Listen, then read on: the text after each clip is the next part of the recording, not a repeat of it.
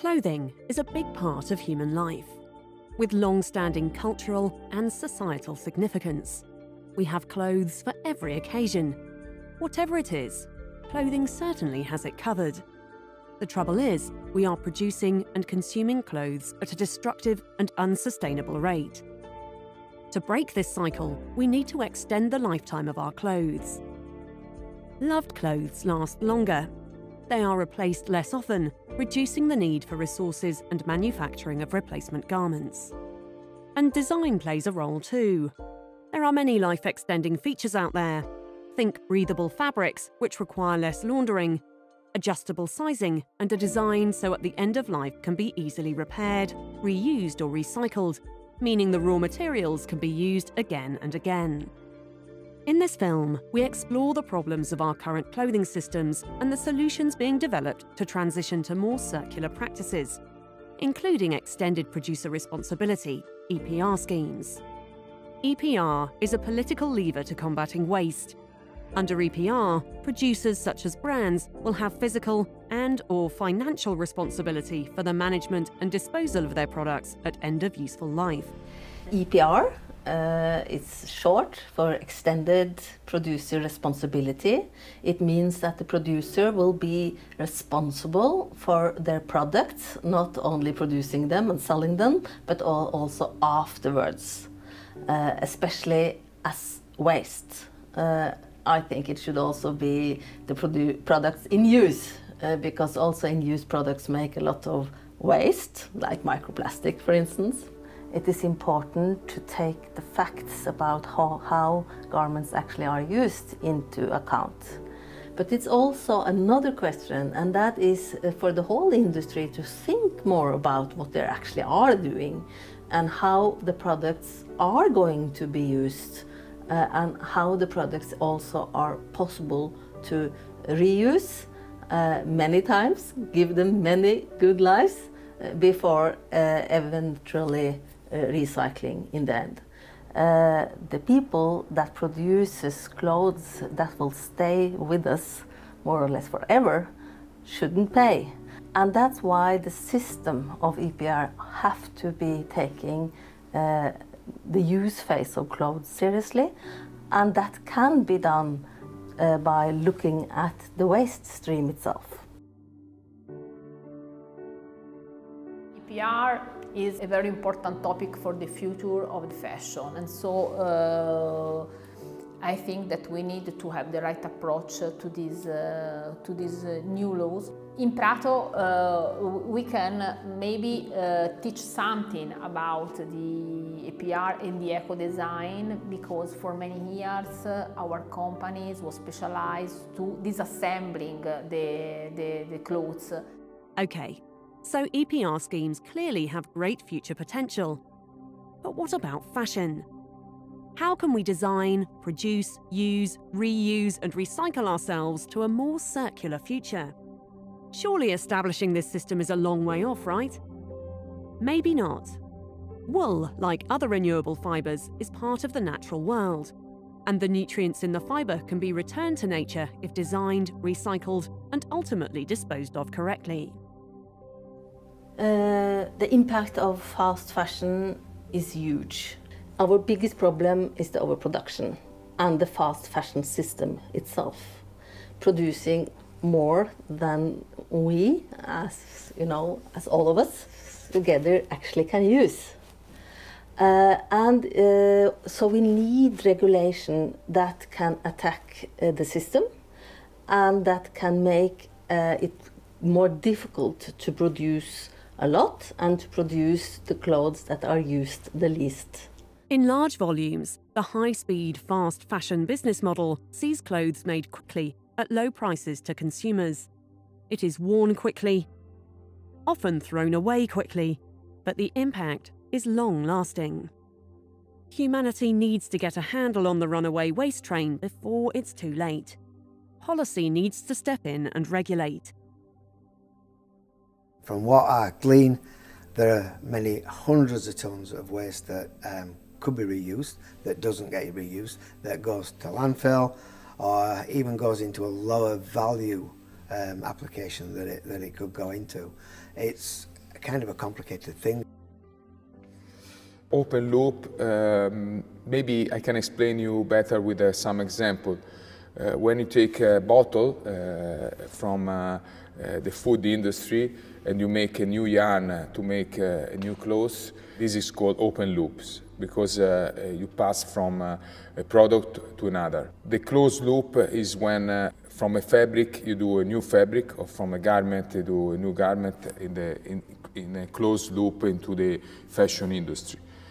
This is the big difference, and it's important to respect the closed loop, because the brands, the companies has the responsibility to know where their garments are going.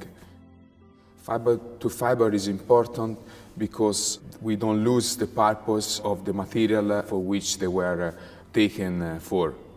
All textiles need some chemicals in order to convert them from the fibre to the end product. And so these chemicals will show up in a recycled product.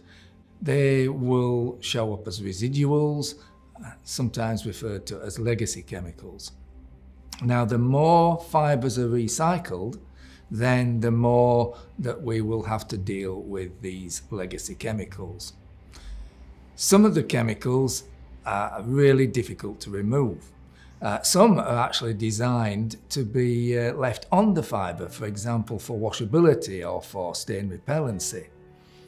And consequently, these fibres are going to show up in any of the residual tests that are carried out for labels such as Ecotex 100, Blue Sign, and even the EU's own Eco label.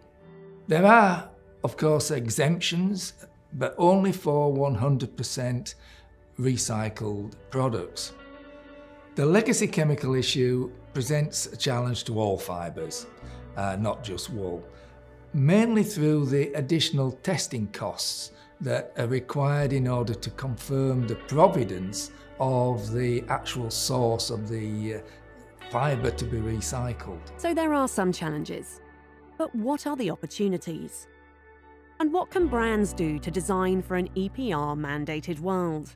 Recycled wool has a 200 years old model that was built, and it will be important, the EPR, because the wool system is already ready for this happening.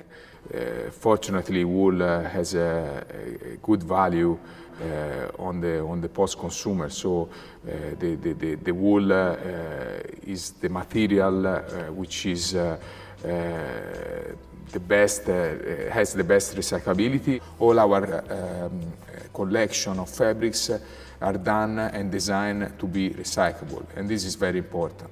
And with the process, we are zero waste. We have a zero waste production.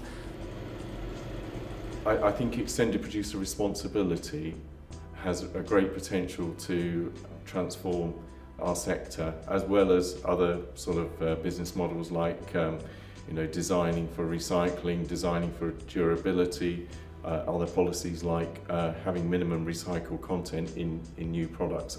All of these things collectively have a real potential to work together. Interestingly, if you want to use it for fillings, like for bedding and for furniture and whatever, it has to have a minimum wool content of 30% because wool is fire resistant or has fire resistant properties. So, in order to be able to supply into those kind of sectors, the manufacturers are looking for a minimum 30% wool content. So that's something that's positive for the wool industry. But also what's really good for wool is that it is the most readily recyclable fibre that's out there on the market. The textile producers need to be aware of how difficult some of the fabrics or yarns that they're making are difficult to reprocess. So, for example, wool is quite easy. It's quite soft. It's easily pulled up, whereas polycottons and viscose and lycra and all these type of things are difficult, and they don't have any fire retardant properties whatsoever, and so they have low value. And what I would say to any textile designer, fabric designer, is put a wool content in it if you can, because that does give it a value. and it helps people like us find a home. OK, so design clearly plays a key role in accelerating the transition to circular models. How can decisions at production conception determine the finished product's full life cycle impact? You need to design for products that are compatible with human health and with nature. Design, of course, it comes down to a lot about material choice, manufacturing choices, but also how you then blend materials. So I need to design for, first of all, for a long lifetime, but between the choice of the fibre and that recycled material is a whole process and a long journey to get to. So the designers have both a huge responsibility and huge opportunities to do good. How can we make things so that you actually fall in love with it and that you keep it for many years, and you pass it on to a good friend or to your kids or something, or you just put it in your wardrobe because you just can't get rid of it because it's so nice and you loved it so much and you have a story with it.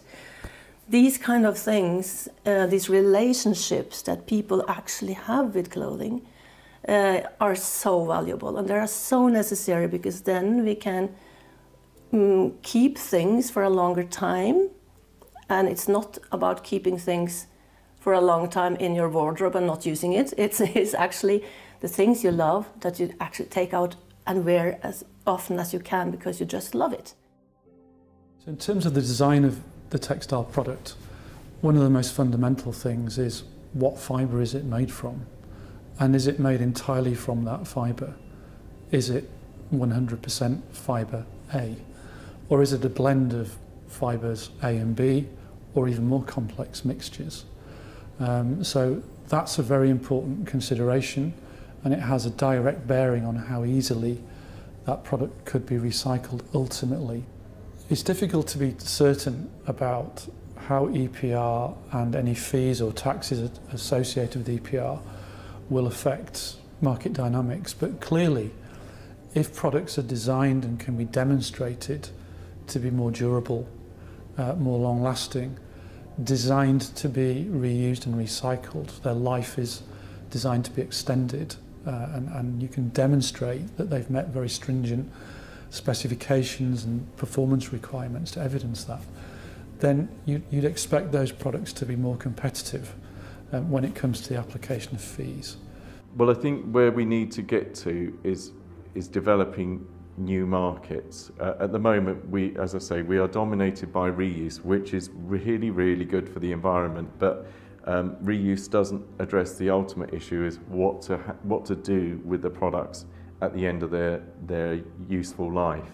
So what we really need to do is tackle what I call the Achilles heel of our sector and develop new recycling markets.